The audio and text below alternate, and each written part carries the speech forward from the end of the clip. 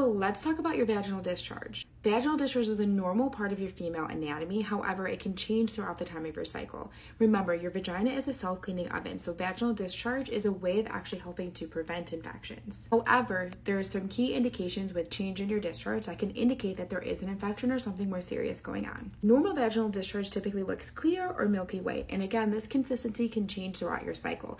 During ovulation or peak fertility times, it can become more clear and a little more stringy. However, when you're getting closer to the time of your period, it can get a little bit more thick and more milky white. If the discharge becomes very thick and white and clumpy, almost like cottage cheese, that can indicate a yeast infection. If your discharge changes and is gray and thin and has a fishy odor, that can indicate an infection like BV. If your discharge is bright yellow, that can indicate an infection like an STD like chlamydia or gonorrhea. If it's green and frothy looking, meaning it has little air bubbles in it, that can indicate an STD like trichomonas.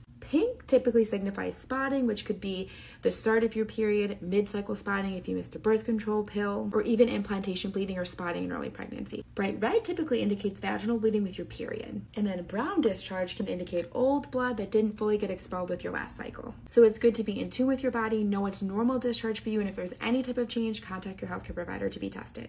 The more you know.